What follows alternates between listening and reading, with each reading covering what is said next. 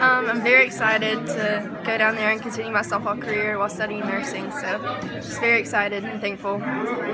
How did it come up to sign with Coastal Georgia? I visited a couple of schools and actually went to North Carolina last year sometime at the beginning of the year, and it was just really cold, and then the next day I went down to Coastal Georgia and it was 70-something degrees. I was like, this is my place. It's 5 minutes from the beach, and I was like, okay, this is where I want to go. So. And you mentioned nursing. Was that something that you were focused on when you started the recruiting process?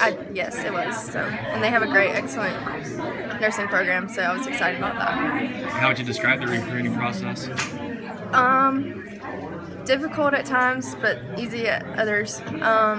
It started off easy. Thought I was gonna be offered right off the bat, but then I had to continue working and waited on my offer, and I got it. So I was excited about that.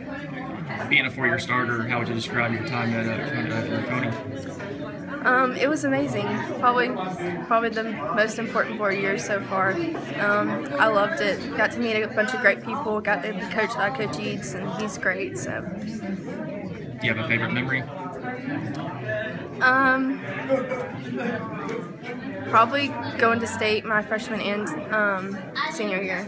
So. How cool was it to kind of back into your high school career start it with the Columbus and end it with the trip to Columbus? Well, as a freshman, I didn't take it as seriously, and then as the years went by, I was like, I really just want to go back. And at the beginning of the season of this year, I didn't think at all that we were going to go back, and we did. So it was just amazing to be able to start my high school career and then end it with Columbus. So. How long have you played softball? I started playing t-ball when I was 4, so other than track, that's the only sport I've ever played, so I've been focused on it for a while. How long has it been a goal to play in college?